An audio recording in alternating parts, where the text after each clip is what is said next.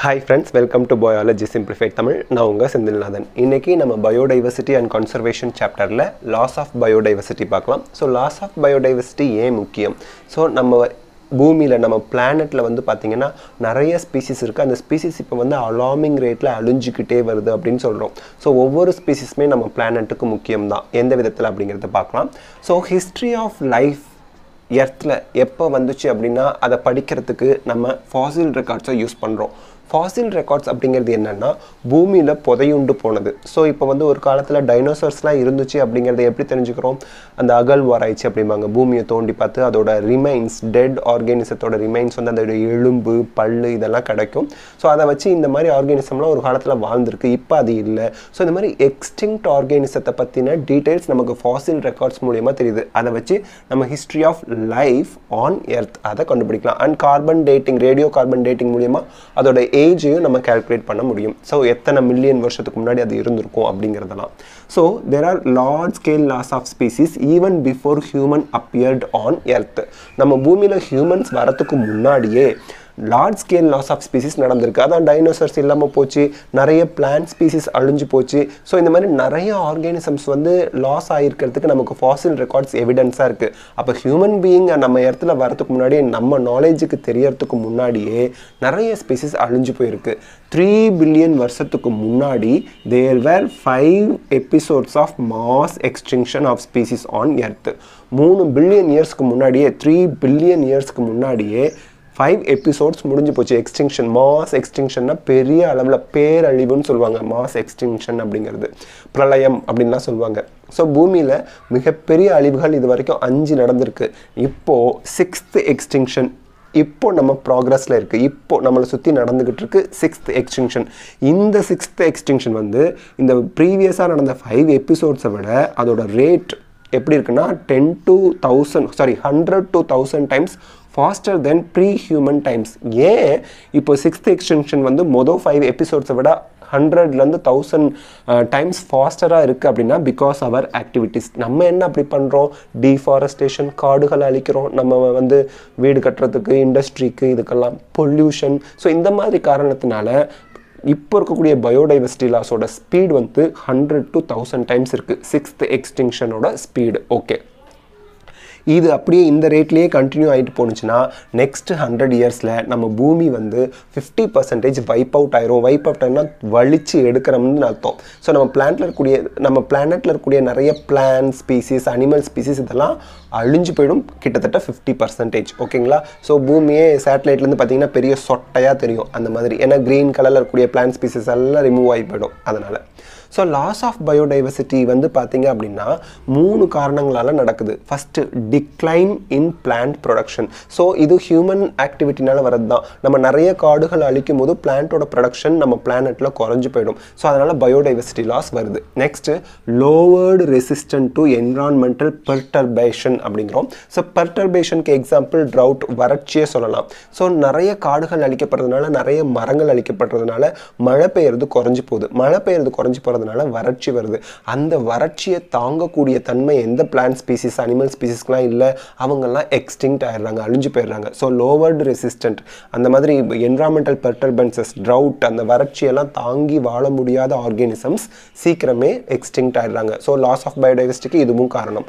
Next, increased variability. இன் வேரியபிலிட்டினா differences. ஓகேங்களா? Year to year plant productivity different ஆகுது. ஒரு வருஷம் நிறைய இருக்குது, இன்னொரு வருஷம் ரொம்ப குறைவாக இருக்குது. ஸோ பிளான்ட் ப்ரொடக்டிவிட்டி வந்து வேரியபிலிட்டியாக இருக்குது, அதாவது குறைஞ்சிக்கிட்டே போகுது. அப்படி குறைஞ்சிக்கிட்டே போகும்போது நிறைய plant species, another animal ஸ்பீசிஸ்க்கெலாம் food resource வந்து பாதிக்கப்படும். அண்ட் ஆக்சிஜன் அட்மாஸ்பியருக்கு போகிற அளவு குறைஞ்சிரும்.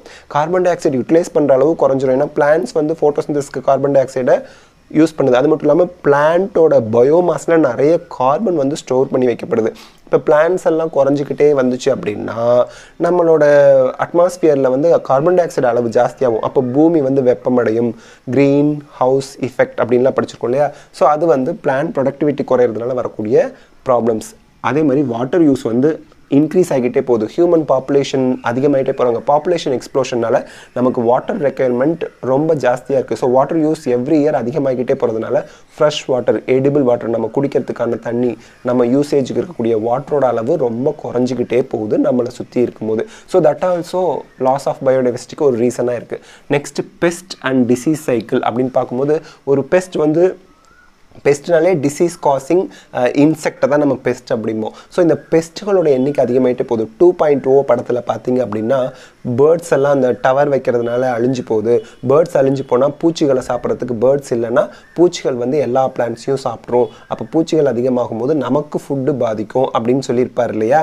ஸோ அந்த மாதிரி பெஸ்ட் டிசீஸ் சைக்கிளுமே நம்ம லாஸ் ஆஃப் பயோடைவர்சிட்டிக்கு மிகப்பெரிய காரணமாக இருக்குது. So increased variability, best ஜாஸ்தியாகிட்டே போணுச்சுன்னா, disease cycle ஜாஸ்தியாகிட்டே போணுச்சுன்னா பிளான்ஸோட productivity, பிளான்ஸோட அவைலபிலிட்டிலாம் குறைஞ்சி போகுது. So these are the 3 main reasons, most common reason for loss of biodiversity. Evil quartet, quartet அப்படின்னாலே 4. ஸோ நம்ம லாஸ் ஆஃப் பயோடைவர்சிட்டி காரணமான most important 4 reasons தான் evil quartet. Evil அப்படின்னா பிசாசு. So இதை நம்ம வந்து கண்டிப்பாக அவாய்ட் பண்ணணும், ஸ்டாப் பண்ணணும். இல்லைனா நம்ம என்டையர் பயோடைவர்சிட்டியும் அழிஞ்சு போகிறதுக்கு இது காரணமாக இருக்கும். அதான் ஈவில் குவார்டெட், அந்த 4 ரீசன்ஸ்னு அர்த்தம். குவார்டெட் அப்படின்னா 4. ஸோ 1 2 3 4. ஸோ ஃபஸ்ட் ரீசன் வந்து ஹேபிடேட் லாஸ் அண்ட் ஃப்ராக்மெண்டேஷன். ஹேபிடேட்னா வளர்கிற இடம், வாழிடம், வாழிடத்தை தான் நம்ம habitat loss அப்படிம்போம். So out of 4 reasons most important cause for biodiversity loss வந்து ஹேபிடேட் லாஸ் அண்ட் ஃப்ராக்மெண்டேஷன் தான். இதனால தான் அதிகமான பிளான்ட் அண்ட் அனிமல் ஸ்பீசிஸ் வந்து எக்ஸ்டிங்க்ட் ஆயிடுச்சு, அழிஞ்சு போச்சு. இப்போது ட்ராபிக்கல் ரெயின் ஃபாரஸ்ட்டில் வந்து பார்த்திங்கன்னா அதோட ஏரியா கவர் வந்து பார்த்திங்கன்னா 14% இப்போ 6% குறைஞ்சி போச்சு. ட்ராபிக்கல் ரெயின் ஃபாரஸ்ட் அப்படிங்கிறது என்னென்னா அதிகமான மழை, அதிகமான வெயில் இருக்கும், அங்கே தான் டென்ஸ் ஃபாரஸ்ட் இருக்கும். ஸோ அதோட ஏரியா கவர், அந்த ஃபாரஸ்ட்டோட ஏரியா கவர் வந்து 14%, நாட் மோர் தென் 6%, 6%க்கு மேலே கிடையாது அப்படிங்கிற அளவுக்கு வந்து நின்றுருக்கு. Next 1000 more hectares of rain forest வந்து அழிஞ்சிக்கிட்டே இருக்குது. ஒன்றும் இல்லை, இந்த பயோடைவர்சிட்டி அண்ட் கன்சர்வேஷனுங்கிற சாப்டரை நீங்கள் NCERT புக்கில் எடுத்து படிக்க ஆரம்பித்து முடிக்கிறதுக்குள்ளே 1000 more hectares of rain forest வந்து அழிக்கப்படும், ட்ராபிக்கல் ரெயின் ஃபாரஸ்ட் அழிக்கப்படும் அப்படிங்கிற ஒரு டேட்டாவை நம்ம புக்கில் கொடுத்துருக்காங்க. நெக்ஸ்ட் வந்து பார்த்திங்கன்னா இவ்வளவு அழியறதுக்கு, இந்த 14%லேருந்து 6% குறையறதுக்கு, அந்த ஏரியா குறையறதுக்கு காரணம் என்ன?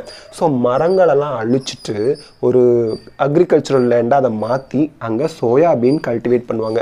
ஸோ சோயாபீன் வந்து cheapest source of protein. So வேர்ல்டில் இருக்கக்கூடிய மோஸ்ட் ஆஃப் அந்த ஜிம் கோயர்ஸ், நார்மலாக இருக்கவங்களுக்கே வேர்ல்டு ஃபுல்லாக இருக்கக்கூடிய எல்லா கண்ட்ரிலையுமே சோயாபீன் கன்சம்ஷன் வந்து இன்க்ரீஸ் ஆகிக்கிட்டே வருது. காரணம் அதோட விலை குறைவு, நமக்கு ப்ரோட்டீன் ஜாஸ்தியாக கிடைக்கும். ஸோ அந்த கல்டிவேஷனுக்காக ட்ராபிக்கல் ரெயின் ஃபாரஸ்ட்டை க்ளீன் பண்ணி அக்ரிகல்ச்சர் பண்ணுறாங்க. நெக்ஸ்ட்டு பீஃப் கேட்டில், இந்த நம்ம கறி சாப்பிட்றோம் இல்லையா, அதுக்காக வளர்க்கக்கூடிய ஆர்கானிசத்துக்கு மேய்ச்சலுக்கு புல்வெளி வேணும். அதனால் காடுகளை அழிச்சிட்டு அந்த இடத்துல புல்லாம் வளர வச்சு அங்கே இந்த கேட்டில், பீஃப் கேட்டில் வந்து கால்நடைகளை வந்து மேய்ப்பாங்க. ஸோ கறிக்காக, ஸோ எல்லாமே நம்ம யூஸ்க்காக, நமக்கு food கிடைக்கணுங்கிறதுக்காக rain forest, tropical rain ஃபாரஸ்ட்லாம் அழிச்சிக்கிட்டே வரோம். அது மாதிரி ஃப்ராக்மெண்டேஷன் அப்படிங்கிறது என்னென்னா, இப்படி ஒரு ஃபாரஸ்ட் இருக்குது, இந்த ஃபாரஸ்ட் ஃபுல்லாக நமக்கு வந்து ட்ரீஸ், டென்ஸ் ஃபாரஸ்ட்டாக இருக்குது. இப்போ என்ன சொல்கிறோம், நான் இத்திலூண்டு இடத்துல கொஞ்சமாக அழிச்சிக்கிட்டு இந்த இடத்துல நான் வந்து ஒரு இண்டஸ்ட்ரி வச்சுக்கிறேன், அப்புறம் இங்கே போய் இந்த இடத்துல நான் ஒரு வீடுங்க, ஒரு ரெக்ரியேஷன் பர்பஸ்க்காக ஒரு ஜூ மாதிரி இதெல்லாம் அமைச்சிக்கிறேன் அப்படின்னாங்க. அதே மாதிரி இந்த இடத்துல ஒரு தீம் பார்க் வச்சுக்கிறேன், இந்த இடத்துல ஒரு சூப்பர் மார்க்கெட் வச்சுக்கிறேன். இப்படி ஹேபிடேட் லாஸ் வந்து விட்டு விட்டு விட்டு நடக்கிறத நம்ம fragmentation. SPICE ஃப்ராக்மெண்டேஷன்னாலே a small piece. So இப்படி விட்டு விட்டு விட்டு ஃப்ராக்மெண்டேஷன் நடக்கும்போது சில ஆர்கானிசத்துக்கு லாங் மைக்ரேஷன் வேணும், லார்ஜ் ஏரியா வேணும் மைக்ரேட் பண்ணுறதுக்கு. இப்போ வந்து சில பஃபலோலாம் வந்து பார்த்திங்கன்னா, சில ஸ்பீசிஸ்லாம் வந்து பார்த்திங்கன்னா காடுகளில் அது பல கிலோமீட்டர் அப்படியே நடந்து போய்கிட்டே இருக்கும். ஸோ இடையில அது மைக்ரேஷன் பண்ணி போகும்போது இப்படி தடைகள் வரும்போது அந்த பர்டிகுலர் ஸ்பீசிஸோட பாப்புலேஷனில் பாதிப்பு வரும். அதே மாதிரி நம்ம கியோடோலோ பறவைகள் சரணாலயம் இருக்குது இல்லையா, அங்கே சைபீரியாவிலேருந்து பறவைகள்லாம் வருதுன்னு சொல்கிறோம். நம்ம கியோடோலோ சரணாலயத்தை அழிச்சிட்டோன்னு வச்சுக்கோங்க, அந்த பறவைகள் இங்கே வரும்போது அதுக்கு இடம் இல்லாமல் போயிடும். அந்த பறவைகள் இறந்து போகிறதுக்கான, அந்த பறவைகளோட ஸ்பீசிஸே இல்லாமல் போகிறதுக்கான வாய்ப்பு இருக்குது. ஸோ இந்த மாதிரி மைக்ரேஷன் பண்ணி வரக்கூடிய ஆர்கானிசம்லாம் இந்த ஃப்ராக்மெண்டேஷனால் பாதிக்கப்படும். ஏன்னா சில ஆர்கானிசத்துக்கு சர்வைவலுக்கு லார்ஜ் ஏரியா தேவைப்படுது. ஸோ இந்த மாதிரி ஹேபிடேட் லாஸ் அண்ட் ஃப்ராக்மெண்டேஷனால் நிறைய பிளான்ட் அண்ட் அனிமல் ஸ்பீசிஸ் அழிஞ்சு போகுது. Next over exploitation. So over exploitation என்ன, தேவைக்கு சாப்பிட்டா பரவாயில்ல, தேவைக்கு அதிகமாக ஃப்யூச்சருக்கெல்லாம் இப்போ கேஎஃப்சிலலாம் பார்த்தீங்கன்னா அவ்வளோ சிக்கன் டன் கணக்கில் இந்திய உலகம் ஃபுல்லாக இருக்கக்கூடிய கடைகளில் ஸ்டோர் பண்ணி வச்சுருக்கிறான். நமக்கு கொடுக்குறதே 15 நாள் ஃப்ரீசரில் வச்சது தான் எடுத்து கொடுப்பானா. ஸோ ஏற்கனவே பிராய்லர் கோழிகள்லாம் தேவையான அளவு இருக்கும்போது எதுக்கு இப்படி ஸ்டோர் பண்ணி டம்ப் பண்ணி வைக்கணும், அதையும் 15 நாள் கழித்து நமக்கு கொடுக்கணும். ஸோ இந்த மாதிரி கொஷின்ஸ்லாம் இப்போ வருது. So NEET turns greet. So NEET க்ரீடாக மாறும்போது நமக்கு ஓவர் எக்ஸ்ப்ளாய்டேஷன் அப்படின்னு சொல்கிறோம். ஆசை, அதாவது தேவை பேராசையாக மாறக்கூடாது. ஸோ ஃபுட் அண்ட் ஷெல்டருக்காக தான் நமக்கு நேச்சரை நம்ம நம்பி இருக்கோம், காடுகள் அனிமல்ஸ் இதெல்லாம் நம்பி இருக்கோம். ஆனால் நம்ம தேவைக்கு அதிகமாக நம்ம எக்ஸ்ப்ளாய்ட் பண்ணும்போது பயோடைவர்சிட்டி லாஸ் வருது. ஸோ ஸ்டெல்லர் சீ கவ் ரஷ்யா 2 S இருக்குது, ரஷ்யாவில் இருக்குது. பேசஞ்சர் பீஜியன் இதெல்லாம் ஹியூமனோட ஓவர் எக்ஸ்ப்ளாய்டேஷனால் லாஸ்ட் 500 இயர்ஸில் அழிஞ்சு போயிடுச்சுங்க. ஸோ கடந்த 500 வருடங்களில் அழிஞ்சு போனதில் மிக முக்கியமான உயிரினங்களில் ஸ்டெல்லர் சீ கவ், கடல் பசுன்னு சொல்லுவாங்க, அது ஒரு அக்வாட்டிக் ஆர்கானிசம். பேசஞ்சர் பீஜியன் கறிக்காக இதை அடித்து சாப்பிட்டு இந்த இனத்தையே அழிச்சிட்டாங்கன்னு சொல்கிறாங்கல்ல, அந்த மாதிரி. ஓகே, ஸோ மெரைன் ஃபிஷ் பாப்புலேஷனும் இப்போது கிட்டத்தட்ட நம்மளோட ஓவர் எக்ஸ்ப்ளாய்டேஷனால் அழிஞ்சிக்கிட்டே வருது. ஒரு கட்டத்தில் மெரைன் ஃபிஷ்ஷே இல்லை அப்படிங்கிற நிலைமை வரதுக்கான வாய்ப்பு இருக்குது. அது மட்டும் இல்லாமல் நம்ம இண்டஸ்ட்ரியல் வேஸ்ட்டு, அதுக்கப்புறம் அட்டாமிக் ஸ்டேஷனில் இருக்கக்கூடிய அந்த கழிவுகள், அது எல்லாத்தையும் எங்கே கொண்டு போய் கொட்டுறோம், கடலில் தான் கொட்டுறோம். அப்போ அது போய் ஃபிஷ்ஷோட பாப்புலேஷனை பாதிக்குது, அதுவும் ஒரு காரணமாக இருக்குது. ஸோ ஓவர் எக்ஸ்ப்ளாய்டேஷன், ஓவராக கறிக்காக சாப்பிட்றது தான். மீன் நிறைய பேருக்கு பிடிக்கும் இல்லையா? Okay, so alien species invasion அப்படின்னா, ஏலியன் அப்படிங்கிறது இங்கே என்னென்னா, இப்போ நம்ம இந்தியா இருக்குன்னா இந்தியாவை சேராத ஒரு ஸ்பீசிஸ் இந்தியாவுக்குள்ளே வந்து இங்கே இருக்க ஸ்பீசிஸை வளர விடாமல் அது ஓவர்டேக் பண்ணிட்டு போயிடும். ஸோ அந்த ஸ்பீசிஸ் வளர இங்கே இருக்க ஸ்பீசிஸ்லாம் வளர்கிறதுக்கு இடம் இல்லாமல் அழிஞ்சு போகும். இது வந்து ஓவர்டேக் பண்ணிடும், அப்படியே சுப்பீரியாரிட்டி காம்ப்ளெக்ஸோடு இருக்கும், சுப்பீரியராக இருக்கும். நம்ம ஸ்பீசிஸ் வந்து இன்ஃபீரியர் டம்மியாக போய் அப்படியே அழிஞ்சு போயிடும். நம்ம ஸ்பீசிஸ் வந்து நமக்கு ரொம்ப யூஸ்ஃபுல்லாகவும் மெடிசினல் பிளான்ட்டு அந்த மாதிரிலாம் இருக்கும், அதை வளர விடாமல் இந்த இன்வேடான அன்வான்ட் பிளான்ட்டு ஓவர் க்ரோ ஆகிடும்.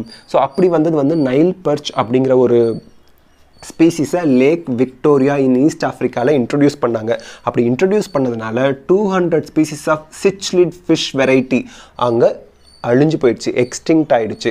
ஸோ என்னென்னா competition for the food source, ரெண்டு இந்த 200 ஸ்பீசிஸ்க்கும் இந்த நைல் பர்ச்சுக்கும் வந்து பார்த்திங்கன்னா சேம் ஃபுட் தான் ரிசோர்ஸாக இருக்குது. ஸோ இப்போ இவங்க வந்து ரொம்ப ஃபாஸ்ட்டாக இருக்கிறதுனால இவங்க போய் எல்லா ஃபுட்டையும் சாப்பிட்ருவாங்க, இவங்களுக்கு ஃபுட் இல்லாதனால சீக்கிரம் அழிஞ்சு போயிட்டாங்க. நெக்ஸ்ட் பார்த்தீனியம் அப்படிங்கிறது ஒரு பிளான்ட்டு, இதை கேரட் கிராஸ் அப்படின்னு சொல்லுவாங்க. இந்த பிளான்ட்டும் இன்ட்ரடியூஸ் பண்ணதுனால மற்ற பிளான்ட்ஸை வளர விடாமல் ஓவராக இது வளர்ந்துருச்சு. அதே மாதிரி தான் லேண்டானா அப்படிங்கிற பிளான்ட்டும். தென் ஆஃப்ரிக்கன் கேட் ஃபிஷ் அப்படிங்கிற ஒரு ஃபிஷ்ஷை வந்து இந்தியாவில் அக்வாகல்ச்சருக்காக அதை கல்ச்சர் பண்ணி அக்வாகல்ச்சருக்காக கொண்டு வந்து இன்ட்ரடியூஸ் பண்ணாங்க. இது வந்து பைனாமியல் நேம் வந்து கேரியா பிரஸ் அப்படிங்கிறாங்க. இதை இன்ட்ரடியூஸ் பண்ணதுனால நம்ம இந்தியாவில் இருக்கக்கூடிய இண்டிஜினஸ் கேட் ஃபிஷ்ஷஸ் வந்து நம்ம ரிவரில் இருக்கக்கூடிய இண்டிஜினஸ் கேட் ஃபிஷ்ஷஸ் வந்து அழிஞ்சு போச்சு. இது வந்து illegally introduced one. African gate fish வந்து இல்லீகலாக இன்ட்ரடியூஸ் பண்ணாங்க. கோ எக்ஸ்டிங்ஷன் அப்படின்னா என்ன அர்த்தம்னா, சேர்ந்தே எக்ஸ்டிங்க்ட் ஆகிறது, நீ செத்தா நானும் ஜாகிறேன் அப்படிங்கிற மாதிரி. ஸோ ஒரு ஸ்பீசிஸ் இருக்குது அப்படின்னா அந்த ஸ்பீசிஸோட என்ன ஒரு ஸ்பீசிஸ் அசோசியேட் ஆகிருக்கோ அதுவும் சேர்ந்து அழிஞ்சு போயிடும். இதுக்கு எக்ஸாம்பிளுக்கு பிளான்ட் பாலினேட்டர் மியூச்சுவலிசம் சொல்லலாம். ஒரு ஆர்ச்சிட் ஃப்ளவர் இருக்குது, ஆர்ச்சிட் பிளான்ட் இருக்குது. அந்த ஆர்ச்சிட் பிளான்ட் பார்க்குறதுக்கு வந்து பார்த்திங்கன்னா ஃபீமேல் ஹனிபீ மாதிரியே இருக்கும். அந்த ஃபீமேல் ஹனிபீன்னு நினச்சிக்கிட்டு மேல் ஹனிபீ வந்து சூடோ காப்புலேஷன் பண்ணும். சூடோனா ஃபால்ஸ் காப்புலேஷன். ஸோ போய் மேட்டிங் பண்ணுறதை நினச்சிட்டு பண்ணும்போது அதுக்கப்புறம் தான் தெரியும் அது வந்து ஒரு ஃப்ளவர் அப்படின்ட்டு. அதுக்கப்புறம் பக்கத்தில் இருக்க இன்னொரு ஃப்ளவர், ஆர்ச்சிட் ஃப்ளவரை, அதையும் ஃபீமேல் ஹனிபீ மாதிரியே இருக்கிறதுனால அதோட போய் சூடோ காப்புலேட் பண்ணும். அப்போது அந்த மேல் ஹனிபீ என்ன பண்ணும், அதுக்கே தெரியாமல் இந்த ஃப்ளவரில் இருக்கக்கூடிய பொழுங்களை கொண்டு போய் அதில் வச்சு பாலினேட் பண்ணுறதுக்கு ஹெல்ப் பண்ணும். இப்போது இந்த மேல் ஹனிபீ ஆர் ஹனி பீஸ் அழிஞ்சு போச்சுன்னா இந்த பிளான்ட்டுக்கு பாலினேட்டர் இல்லாததுனால பிளான்ட் ஸ்பீசிஸும் அழிஞ்சு போயிடும். இதுதான் கோ எக்ஸ்டிங்ஷன் அப்படிம்பாங்க. ஒரு ஸ்பீசிஸை நம்பி இன்னொரு டிஃப்ரெண்ட் ஸ்பீசிஸ் இருக்குது, அந்த ஒரு ஸ்பீசிஸ் அழிஞ்சு போச்சா இதை நம்பி இருக்கக்கூடிய இன்னொரு ஸ்பீசிஸும் அழிஞ்சு போயிடும். ஸோ கோ எக்ஸ்டிங்ஷனும் இது நேச்சுரலாக நடக்கிறது தான். சம்டைம்ஸ் நம்ம கூட ஒரு ஸ்பீசிஸ் அழிஞ்சு போகிறதுக்கு காரணம் இருப்போம். அது அந்த ஒரு ஸ்பீசிஸ் அழிகிறதுனால அதோட ரிலேட்டடாக இருக்கக்கூடிய, அதை நம்பி இருக்கக்கூடிய இன்னொரு ஸ்பீசிஸ், அசோசியேட்டடாக இருக்கக்கூடிய இன்னொரு ஸ்பீசிஸ் அழிஞ்சு போயிடுது. ஸோ இந்த 4 ரீசனை தான் நம்ம ஈவில் குவார்டெட் அப்படின்னு சொல்கிறோம். ஸோ பயோடைவர்சிட்டி அண்ட் கன்சர்வேஷன் சாப்டரில் லாஸ் ஆஃப் பயோடைவர்சிட்டியில் நம்ம இங்கே ஈவில் குவார்டெட் பற்றி டீட்டெயில்டாக பார்த்துருக்கோம். இந்த வீடியோ உங்களுக்கு ஹெல்ப்ஃபுல்லாக இருந்தால் லைக், ஷேர், கமெண்ட் பண்ணுங்கள். பயாலஜி சிம்பிளிஃபைட் தமிழுக்கு சப்ஸ்கிரைப் பண்ணுங்கள். தேங்க்யூ.